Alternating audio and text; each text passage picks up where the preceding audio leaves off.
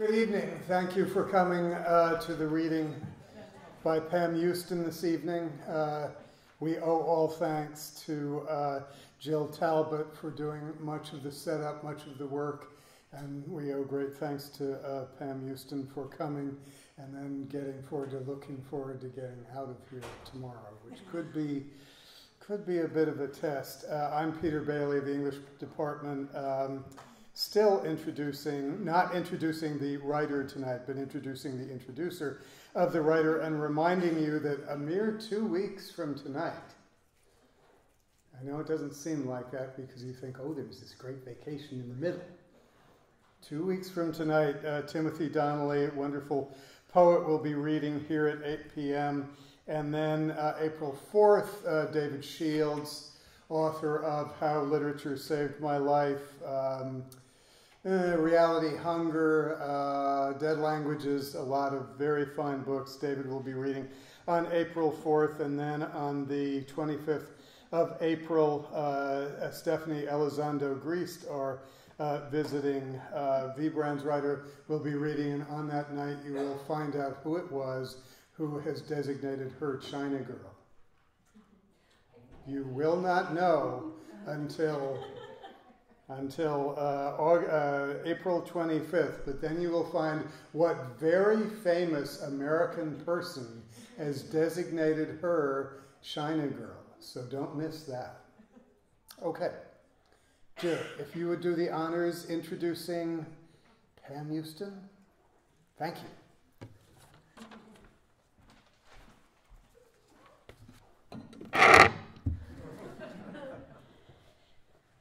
When I introduce students to Pam Houston's writing, these days I usually begin with her Facebook and Twitter photos. Onto the screen, I project a snowscape of her ranch in Colorado at sunrise after a storm, the sand along the shore in Thasos, the blue mosque in Istanbul, her wolfhounds on the couch in yoga-like poses, the sky in sunset in Florida, the air between Seattle and Sitka as seen from a plane window. Scrolling through the images, I feel as if I'm showing them Pam Houston's writing. As she once explained in an interview, photography and writing seem similar to me in terms of framing, the way everything depends on what you leave in and what you leave out. I often construct stories as if they are a series of photographs, a series of sharp and particular images, a physical landscape that will stand in for the story's emotional landscape, that will carry and convey the story's emotional weight. She credits writers such as Richard Bosch, Tim O'Brien, Mark Doty, Nick Flynn, David Shields, and Toni Morrison for giving her the artistic permission to embrace the territory, that glimmering landscape between fiction and nonfiction. I discovered Pam Houston in Boulder, Colorado, when I passed the front window of a bookstore and saw the cover of Cowboys Are My Weakness. I stepped inside the store, shook my coat from the snow, and walked up the stairs to the second floor literature room.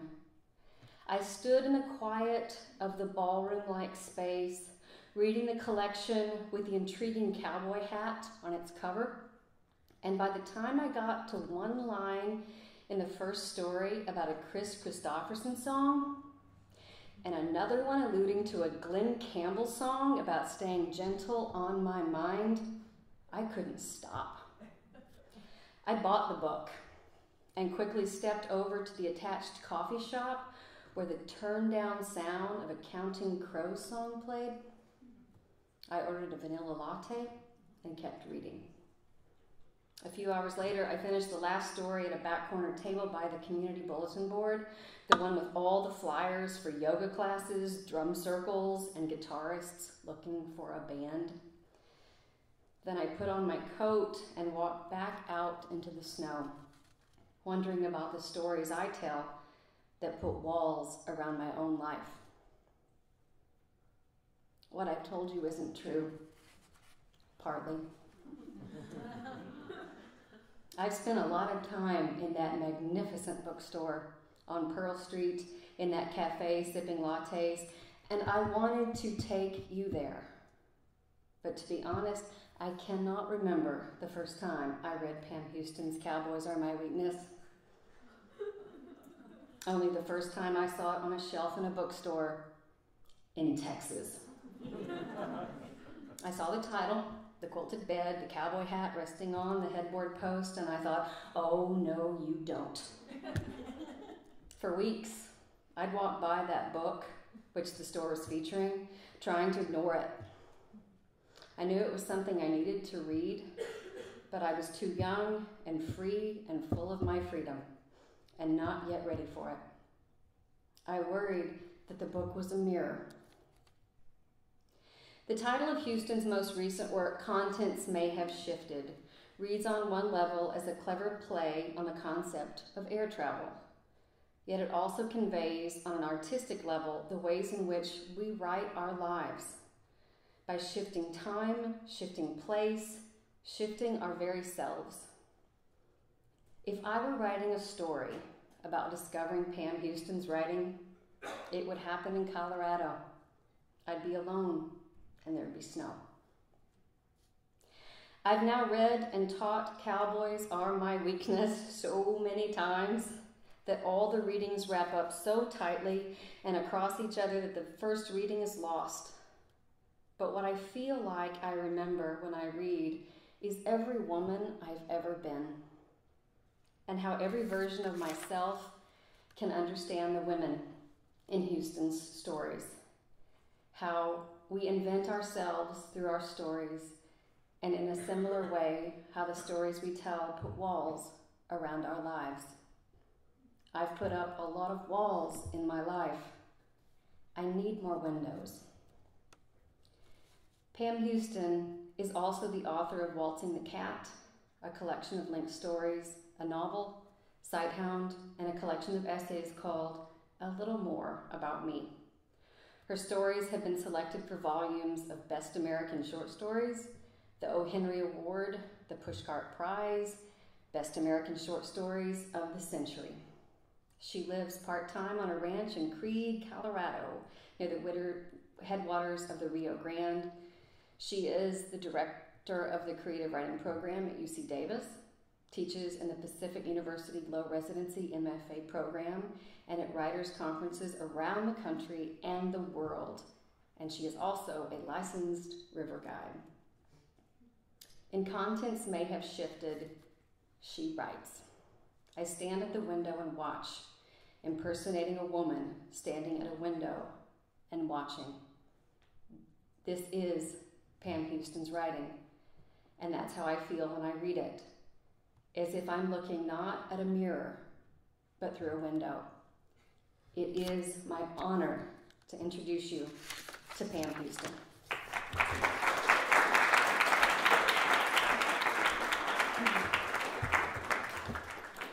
Well, thank you, Jill. That was really lovely, and really lovely, and it was not lost on me, the careful reading of my work. I was talking at dinner about getting to interview Toni Morrison and feeling really fluent in her work because I read all 8 books in a really short time, and so I appreciate being read that way.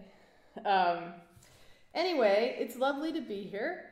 I've come a long way. I really, in a sense, came all the way from Fairbanks, Alaska, where I was just Monday afternoon. And this is only Wednesday. So I have traveled far to be here, and in various sized aircrafts.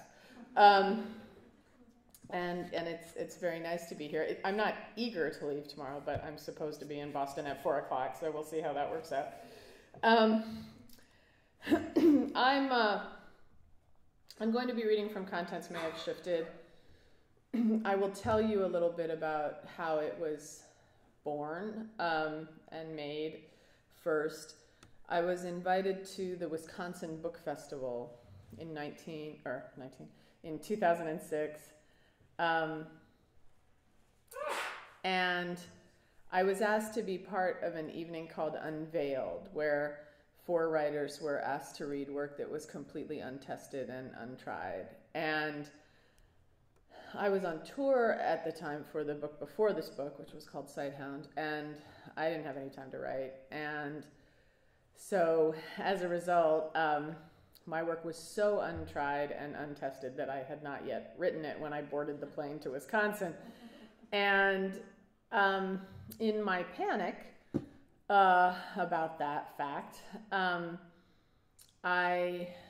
sort of a deadline, last-minute person anyway, but I knew I wouldn't be able to really write a story, like a traditional story in the 48 hours I had. But I thought, well, what if I just collect what I think of as these glimmers, these moments, things of interest that have happened to me in the last couple of years or months, or just stuff that's sitting there in my brain waiting to be downloaded onto paper. What if I just wrote these little moments and let them stand and read them sort of just next to each other, kind of like a series of prose poems. I believed that they would talk to each other in a certain way because I had thought of them all at one time. And so I wrote them. I wrote some of them on the plane. I wrote some of them when I got to Madison. I wrote all night. And by the next day I had 12 of them. I tend to do things in 12s. I think of the world in 12s for some reason. The only caveat is that you have to mention the state of Wisconsin. And I had not. I had these 12 glimmers, and one of them was from Juneau, Alaska, where I had been recently, and one of them was from Davis, where I teach, and one of them was from Colorado, where I live, and one of them was from Gulfport, Mississippi, and none of them were from Wisconsin. So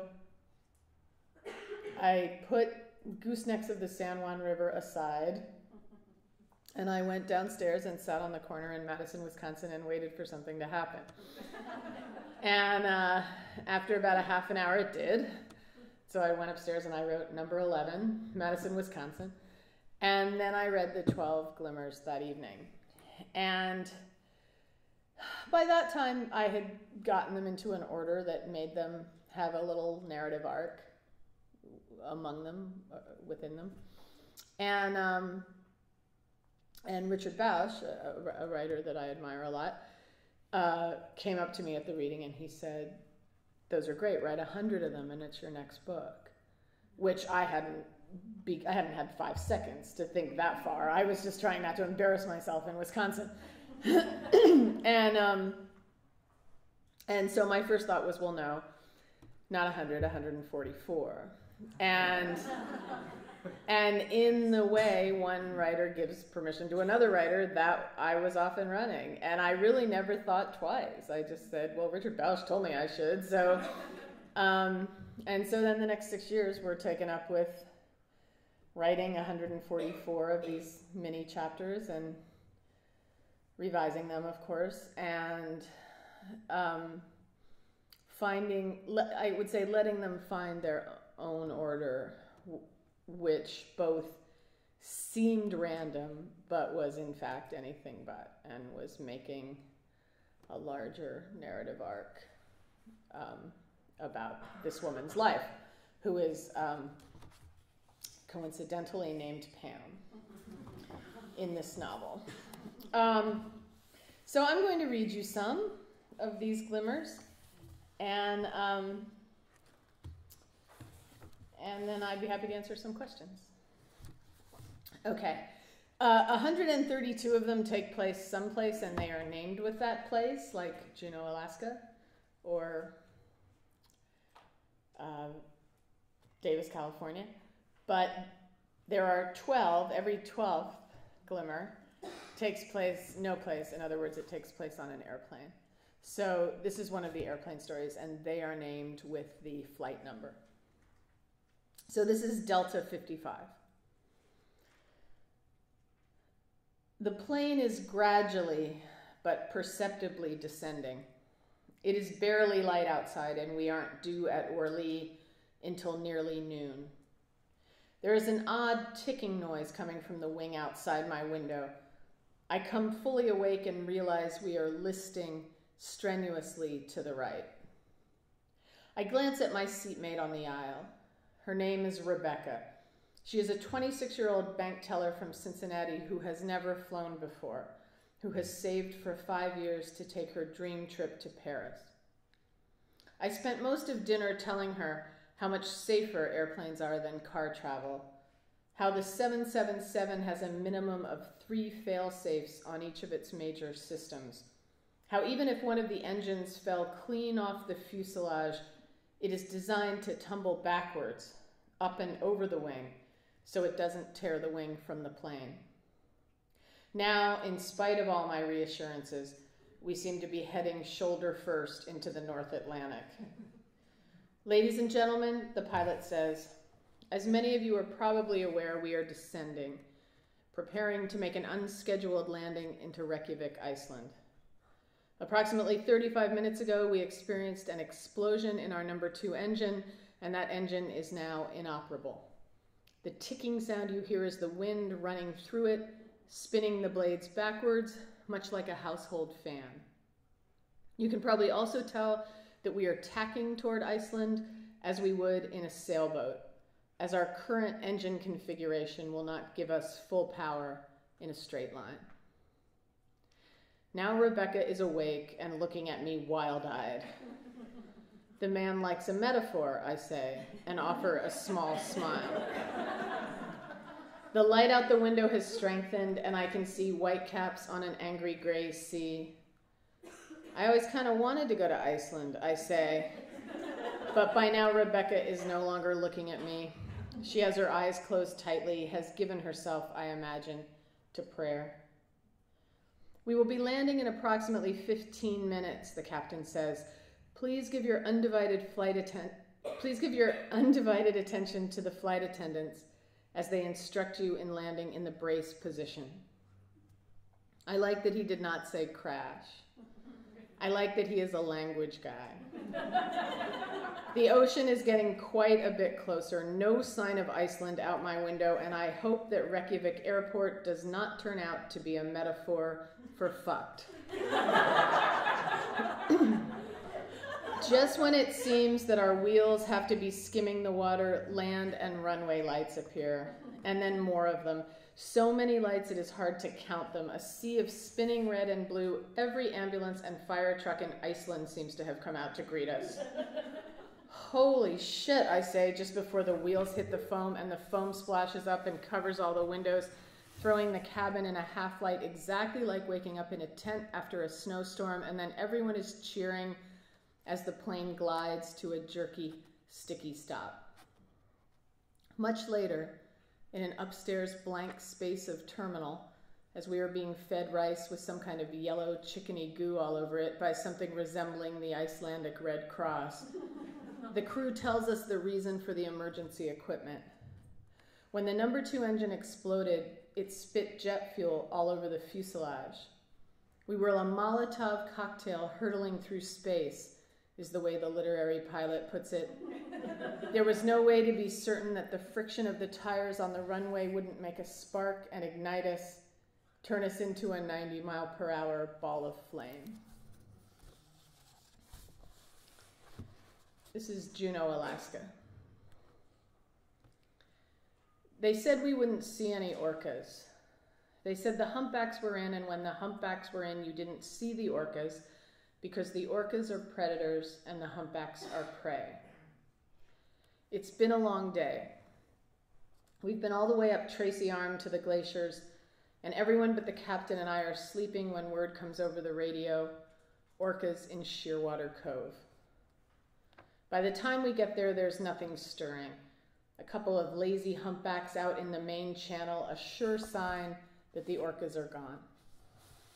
The captain is worried about the hour, worried about the fuel he's got left, worried about his daughter, who's got magenta hair and a t-shirt that says, "This is what a feminist looks like," who is back from somewhere like Reed College working on his boat this summer, selling sodas to the tourists through a permanent scowl. There's a fin flash on the far side of the channel, distant but unmistakable. Orca, male. The captain says, that's 4 miles across this channel, minimum. I show him the silver charm around my neck, remind him that it's my last day in Alaska, promise to swim for shore if we run out of gas. Don't lose that fin, he says, turning the bow into the sunset, but I couldn't lose it if I tried. The water of Stevens Passage backlit, a million diamonds rushing toward me in the sun, and one black fin, impossibly tall, absurdly geometric, the accompanying blast of whale breath above it, superimposed onto the patterns of light. Spotting whales at sea is not so different from spotting deer in the woods. For hours you see nothing, and then you see one, and suddenly you realize you are surrounded.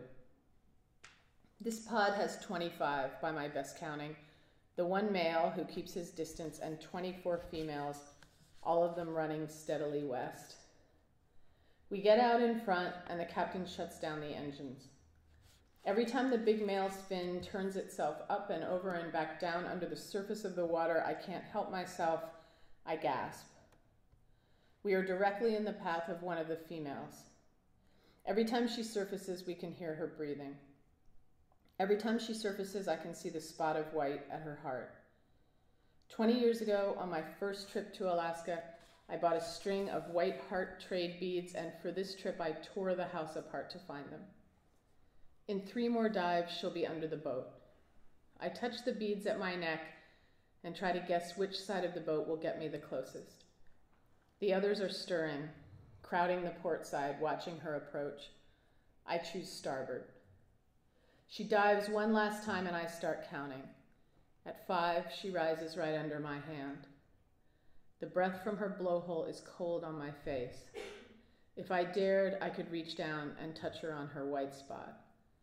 Someone behind me screams, maybe the captain's daughter, but the whale is already diving, already resurfacing a few yards farther on. I listen to the sweep of her fin, the puff of her breathing until she disappears into the disappearing diamonds. When the male's big fin is the only thing visible, a speck on the horizon, we turn the boat north and head for home.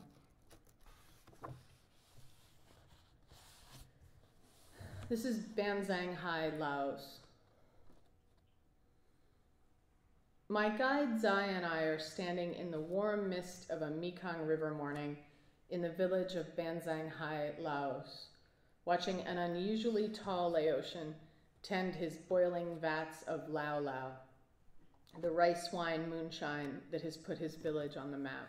Monkeys scream in the trees above us, and a gentle-faced woman stands nearby, holding a glass I fear is meant for me. It is slightly after 8 a.m., and in America, that would be a good enough reason to decline politely. But here in Laos, where decorum is far more rigorous and complicated than it is in America, I'm pretty sure there isn't going to be a way out of drinking the pickled Mekong water that is about to come from the steaming, rusted 50-gallon drum. I reassure myself that no self-respecting amoeba could possibly live in 80-proof hooch, and quickly down the glass of white I am offered, which gets me another glass, and then a glass of red, which I realize the second it goes down my throat without searing my tonsils isn't nearly as strong as the white. I am seized with regret, flooded by premonitions of feverish vomiting in a Laotian healthcare facility. I do what any sophisticated world traveler would do and stuff an entire antibacterial wipe into my mouth. And during the tour of the brightly painted temple, suck every drop of juice out of it I can and swallow. Outside the temple, a beautiful woman is making ferns and bougainvillea and daisy petals out of colored paper. I buy a small bouquet from her and ask if I can take her picture. She says something to Zai and he translates. She says she should take your picture because you are the beautiful one, and I can tell by the tone in his voice that he thinks she is mistaken. Zai is the most formal guide I have ever had in Asia, which is saying a great deal. He had been a monk for 3 months at 18. Then he became one again for 1 day last year when his mother died, so he could carry her body, he says, to the other side. His English is impeccable, except that he says electric city when he means electricity, and comfort table when he means comfortable, and anyone can see why he would think that was correct. At least twice a day he says, "If I am not speaking right, you will please graduate me," but I rarely do. I'm pretty sure I have managed to eat the antibacterial wipe clandestinely until we were back on the boat, heading downriver to the magical city of Luang Prabang, and Zai says, "Have I told you yet how the Buddha died?" When I say no, he says, he was invited to the house of a friend for dinner and they were serving pak. Pak, I say. Pak, pak, he says, mildly impatient with me as usual, and he makes an oinking noise in his throat. "Ah," I say, and Zai smiles. He knew the pak was bad, Zai says, knew even that it would kill him, but he ate it anyway because it was most important not to offend his hosts. I guess that's the difference, I almost say, between Buddha and me. But on the off chance that Zai has paid me a compliment, I smile out at the muddy river and nod. This is Mount Shasta, California. Carmen gives me valor in a bottle. She says her mother has a special word for men like Ethan, and I think it's going to be something magical and Latin, but the word turns out to be freeloader.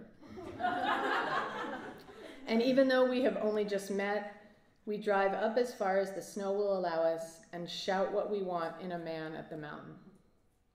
My list has stuff like 1, loves many things, and 3, wants to have fun, and 7, generous with time, money, spirit, and Carmen starts with 1, compassion, and ends with 10, self-love that is not self-absorption.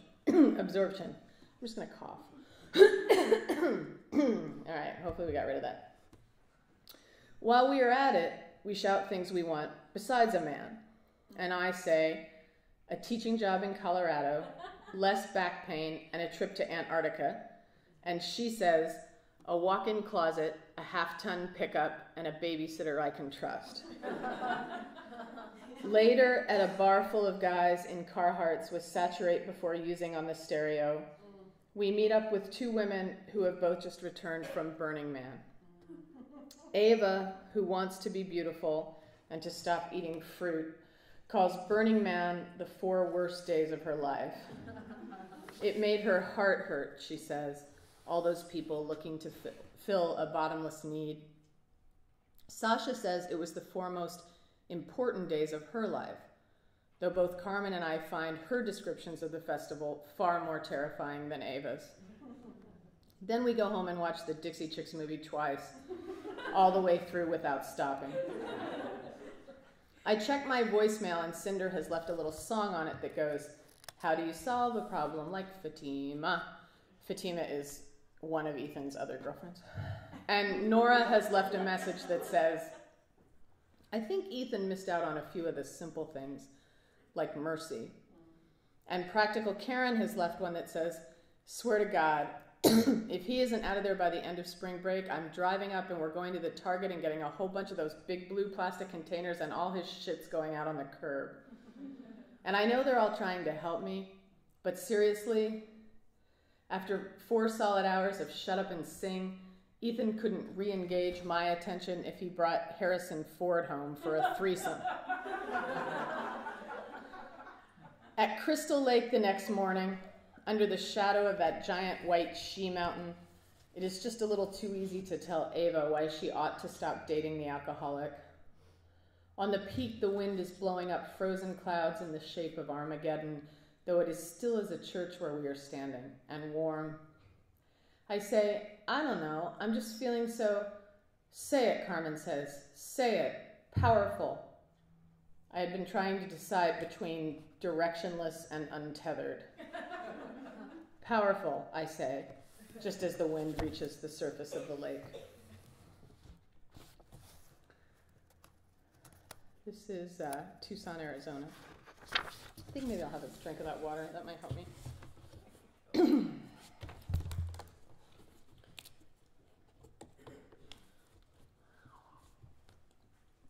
I don't let my students drink water at the reading. I say, cowboy up.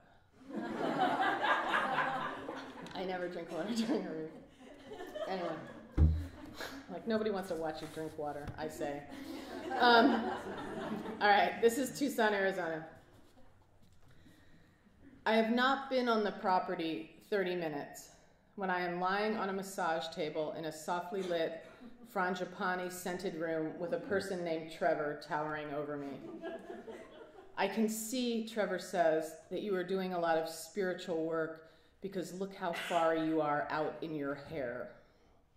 His accent is vaguely South African and he has the most impressive unibrow I have ever seen. I do not read poetry, Trevor says, because I live poetry. He picks my feet up and lets them fall back to the table. May I ask you, he says, why the lower half of your body is perpetually standing in ice-cold water? He means energetically, of course, because the room is warm and my legs are dry. And what happened here, he asks, not waiting for an answer. He has his hand on my leg at the exact place where, when I was 4 years old, my father threw me so hard against a big oak wardrobe that I broke my femur. The bone healed 40 years ago. I was casted from the tip of my toes to my armpits for months. But Trevor is not the first healer to be able to see what happened. My father, I begin. I am not afraid of your pain, Trevor says. I am not afraid of your grief. I am not afraid of your terror. You want to know why I'm not afraid of your terror? I nod. I am not afraid of your terror because I have gone inside the monster, and inside the monster is pure wonder. Somewhere in this building, my friend Willow, who I have come to Canyon Ranch with, is getting a nice, simple lavender scrub and an herbal wrap. Willow looked through the catalog, thought, yes, the first night, maybe a nice herbal wrap after all that travel. Pamela, Trevor says, will you tell me your father's name so that I may ask him to excuse himself from the lower half of your body? Yes, I say, and I do. Sebastian, Trevor says, Sebastian, you must get out of there. Sebastian, he says, it does not belong to you. He has his eyes closed and his hands tight around my ankles. No, Sebastian, he says more forcefully now, there are no options. We stay like that for an excruciating amount of time. Then he folds my hands across my chest and covers them with his. If you could have only one thing, he says, would you choose peace or ecstasy? Ecstasy, I think, though I'm pretty sure I'm supposed to say peace. Peace is an illusion, Trevor says. I am in the ecstasy nearly all the time now, even when I sleep.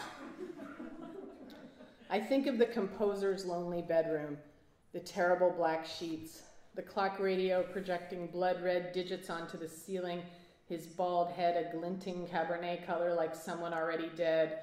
Pamela, Trevor says, slapping the bottom of my feet with his palms. Yes, sir, I say, out of habit. He's got my wrists now, is stretching them back over my head. No one has ever called me Pamela except my father. You have two glasses, Trevor says. One is completely full and one is completely empty. In which glass is stillness possible? The full one, I say. The questions are getting easier. Trevor now has his powerful thumbs wrapped almost completely around my uppermost vertebra. You can get to stillness through ecstasy, he says, but you can't get to ecstasy through stillness. I think about all the ways the language of the New Age is custom-made for terrorism. I think about when a pink mouth opened in a white sky over Davis, and I saw for the second time the cupped, waiting hands. When one of the doing lines in your life intersects with the circle of your now, Trevor says, what? It bends and eventually becomes a circle. Precisely, he says, and releases his death grip on my neck.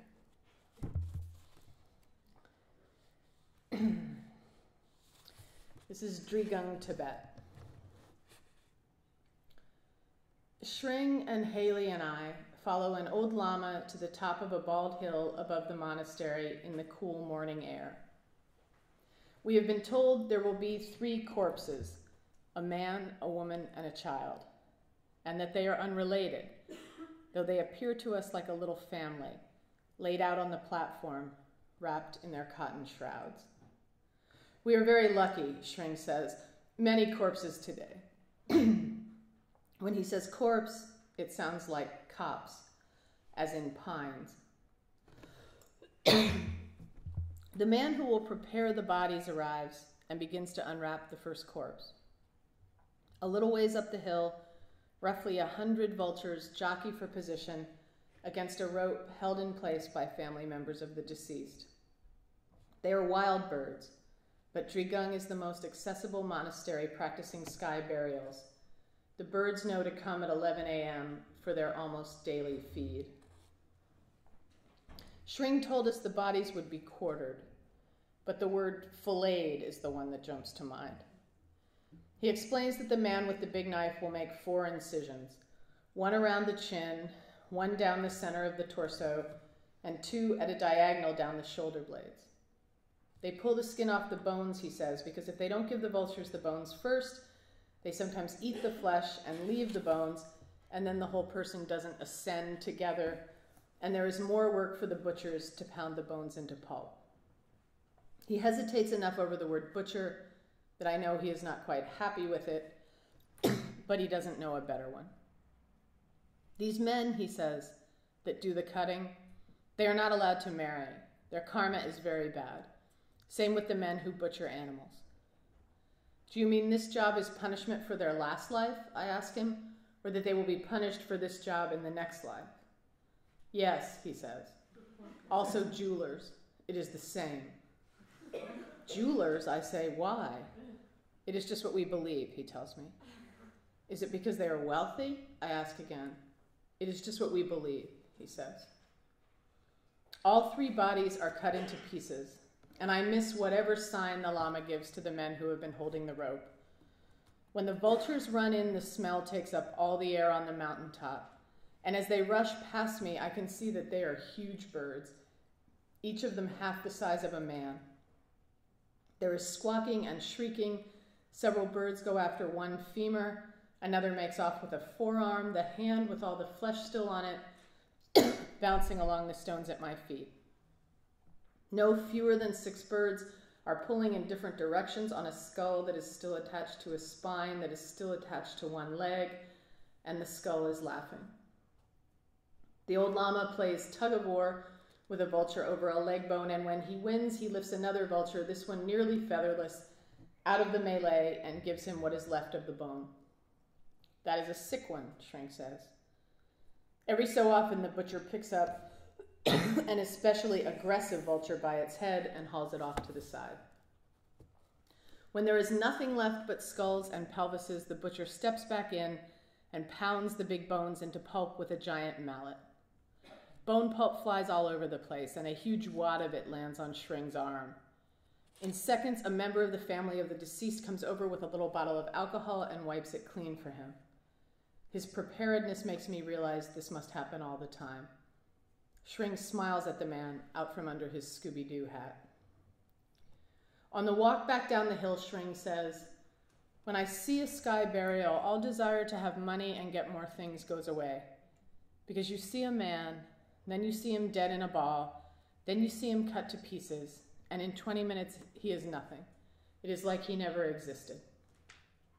Shring picks sage so that we can burn it in the little stupa back at the monastery.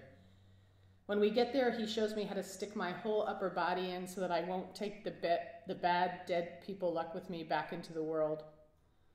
When I can't see or breathe anymore, I pull my head out, but Denzing grabs me by the scruff of the neck and pushes me back in. It is very unusual, Shring says, when Denzing finally turns me loose. A Westerner, here at this ceremony, Denzing is afraid that now the car will crash. Denzing holds Haley in the stupa so long, I think she will surely asphyxiate. When he finally lets her out, he talks with urgency for several minutes to Shring in Tibetan, and when he's finished, we ask what he said. Shring thinks a long time, then says, Denzing says it is good to be happy all of the time. Really? Haley says, all those words? And, Shring says, after a pause, he says it is sometimes also good to be sad.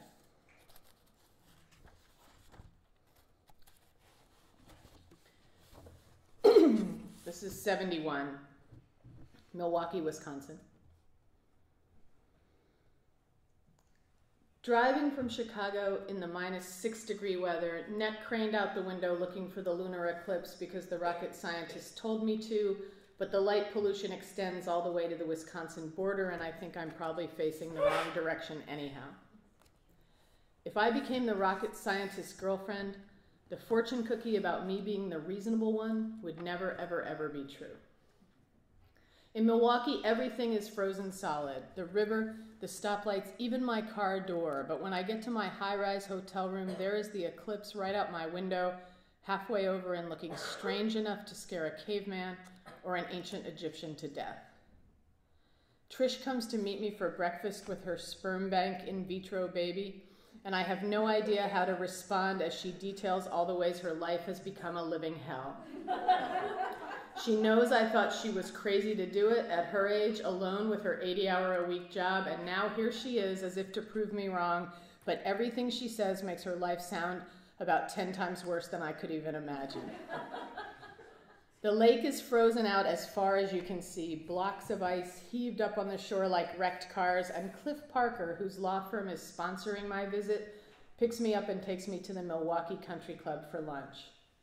It is so much like the country club in Bethlehem, Pennsylvania that my father could just barely afford to belong to. It takes my breath away. Only it is like it is still 1972 in Milwaukee, Wisconsin. The white wallpaper with little parasol-toting maidens doing tourgetés across it. The 4 dead gray-haired ladies propped up in the corner as if to look like they're playing bridge. The place probably seats 250, not even counting the no women allowed grill downstairs. And yet, other than the dead ladies in the corner, we are the only ones eating today. The point of this luncheon, I quickly understand, is so that Cliff can show me why he is a lawyer and not a writer. To show me the kind of life he gave up writing for. He has invited 8 people to the luncheon besides the 2 of us, and exactly none of them show up. I can't decide if Cliff Parker is a sociopath or just so completely normal that he is incomprehensible to me. Our waitress is actually named Trudy. She has a beehive hairdo and is at least 114 years old. We both order the Cobb salad, and for some inexplicable reason, it takes 45 minutes to arrive. The room is being heated to a sultry 85 degrees, and there is a squirrel hurling himself repeatedly at the floor-to-ceiling window behind Cliff's head. Over and over, he climbs the nearest tree and then flies, flying squirrel style, and lands splat with his face against the window, where his paws achieve suction for a little more than 1 second before he slides like a cartoon character down to the bottom of the glass. He does this 5 or 6 times before I comment on it, though it makes such a terrible noise every time he hits, I can't believe Cliff doesn't turn around. Probably rabid, Cliff says, with a casual wave of his hand, and I feel my eyebrows go up, and he says, a lot of the squirrels around here are.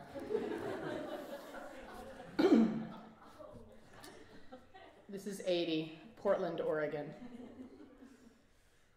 Rick says, Pam, if everyone deserved a down pillow, there wouldn't be any more birds.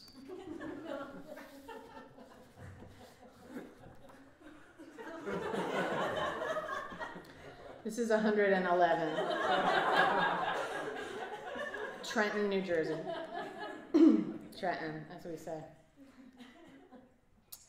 Let's say, for the sake of argument, that my back hurts so much because When I was 4 and in my 3/4 body cast, my mother found it easiest to carry me around upside down like a monkey, using the plaster bar the doctors had fashioned between my knees to keep them for 3.5 months the correct distance apart.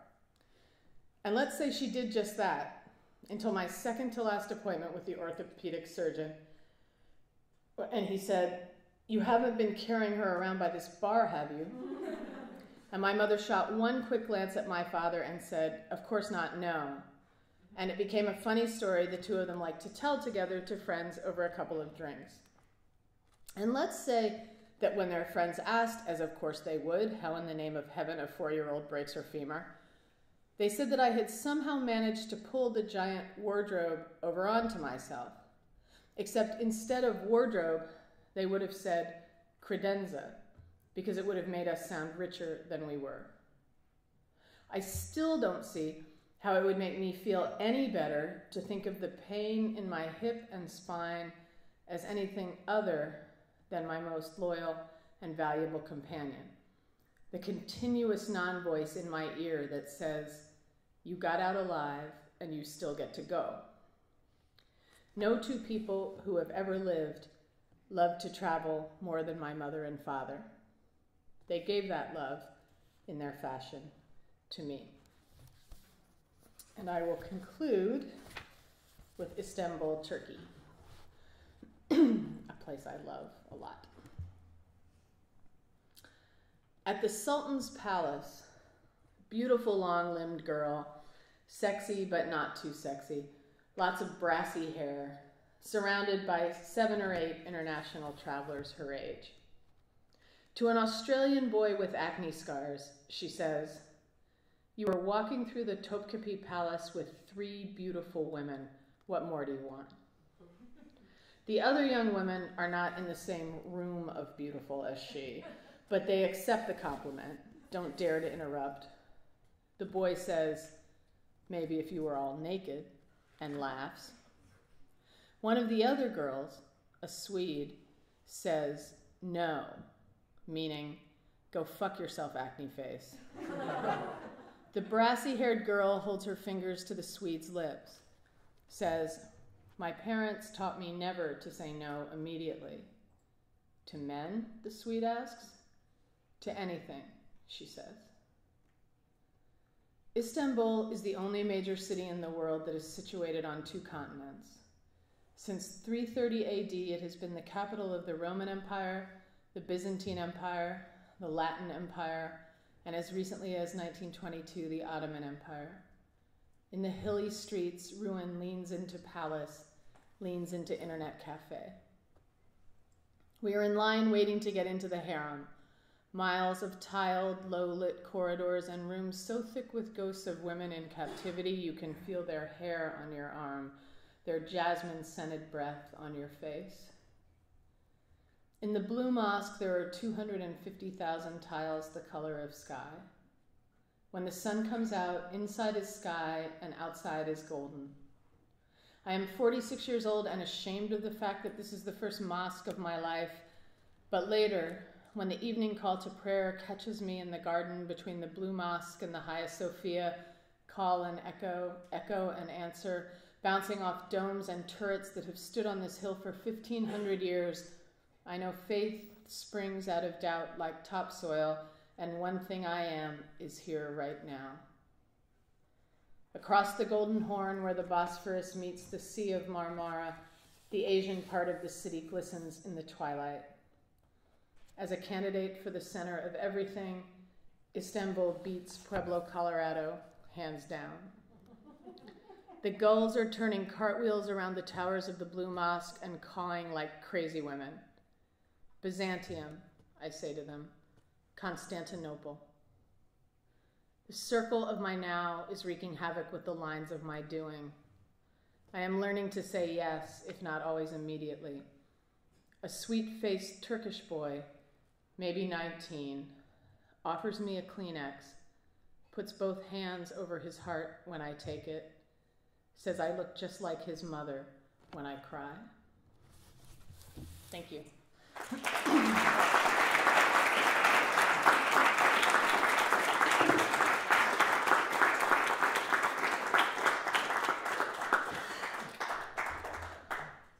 happy to answer a question or two, if there is one. Yes? How do you feel about being 82% Pam? I'm very comfortable. That is my number. What she's referring to, for those who don't know, when my very first book, Cowboys Are My Weakness, came out a long, long time ago, people would say, how much of this is you? And I would say, a lot. A lot of it's me. And they would say, but how much? And I would say, well, a lot, and that didn't satisfy them. And people seemed to want a number. So I said 82%, which seemed about right. That seemed like the number. Sometimes I say 86. I don't know why exactly, but it's somewhere in the 80s for sure. And then I wrote another book of stories, and then a book of essays came out called A Little More About Me, and people like to introduce me by saying, well, we've had 82%, but now we get 100%. And, I would go to the microphone and say, no, still coming in about 82. Because for me, that's what writing has always been. We talked about this a little bit in class today, but when I was in graduate school, there wasn't creative nonfiction. It just didn't exist. I mean, there were a few books out there that people knew about. There was In Cold Blood, and there was In Patagonia, which was one of my favorites. But it wasn't anything like it is now. And you only wrote a memoir if you were Zsa Zsa Gabor or something, or, Madonna, to bring it slightly closer to your generation. I'm not quite old enough to have said Zsa Zsa Gabor, but anyway. So this is all very new. So when I was in school, my choices were fiction and poetry. And I knew I wasn't a poet, though I admire poetry greatly. And so I thought the whole ballgame was that you took your lived experience, you paid really close attention in the world, you brought it to the page, and you shaped it into a story. And that's what I've always been doing. And for instance, with this book, I really didn't know right up till the end whether we, and when I say we, I mean not only me and my editor, but also the publicity department and the legal department, we're going to call it a memoir or a novel. And we called it a novel. And that was fine with me because contents may have shifted slightly, and I didn't want to go out on tour and have somebody say, there are 372,000 tiles the color of sky. Like I didn't want to have those conversations, though I did look up how many tiles there were. You know what I mean? Like I didn't want the conversation to be about that.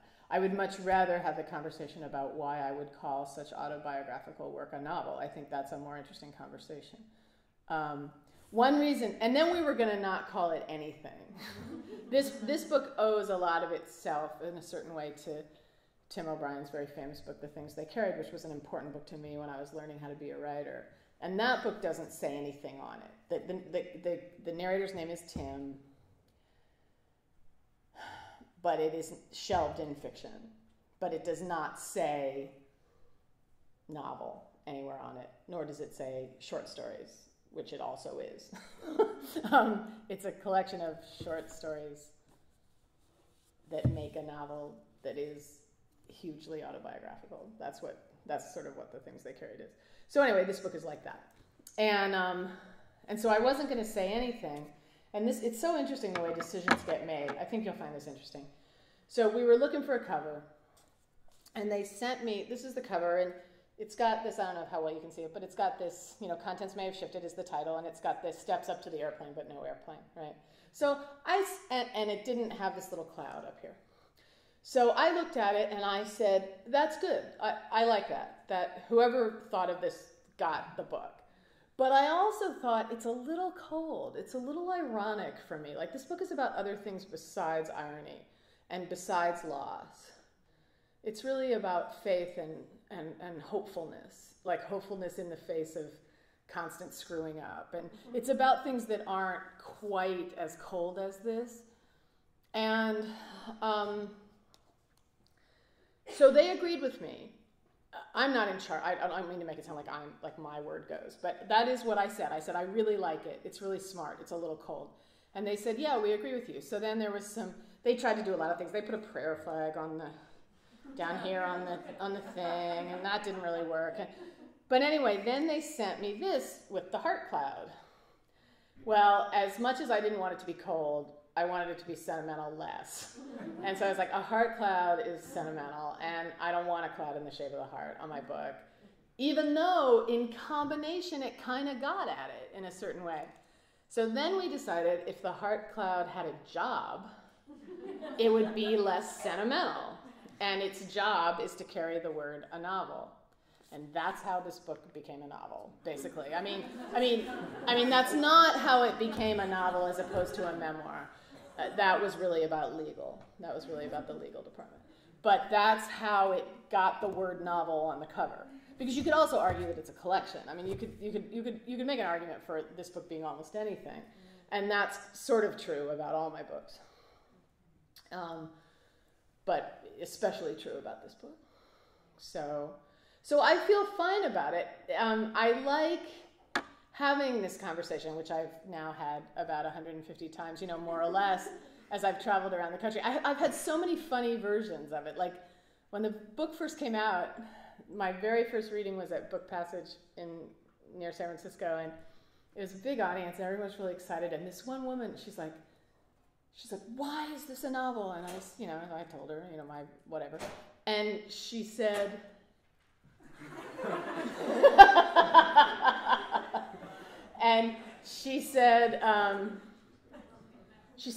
but I wanted it to be you. And I was like, well, it is. And she's like, no, I wanted it to really be you. And I was like, well, you don't even know me. Like, I don't know you. Like, why is that? She's really cooler than me. And she is, because she says all the things I wish I'd said, So, anyway, and then the very next night, that was in Marin, and then the very next night in San Francisco, this guy comes up to me after the reading, and he's like, if you made anything up, you have to call it a novel. And I said, well, it says right there. I showed him the heart cloud. I said, it's a novel. And he goes, no, if you made anything up, it has to be a novel. And I was like, what conversation are we having? I don't know what conversation we're having. Like, this is a subject that makes people freak out. It really makes people crazy. And I didn't really get that. I mean, I should have gotten it from the whole Oprah Jim Fry thing, but as it's applied to me, like, it really makes people crazy. And that's where you want to live as an artist, And I don't, like, one way I answer the question, why did you call this a novel, which is not the question you asked me, but one way I answer it is I say, because right now, there's a law against writing a memoir where you have altered anything for artistic purposes, and there is no law against writing a novel where everything really happened. And in a sense, that's the simplest answer. That's why.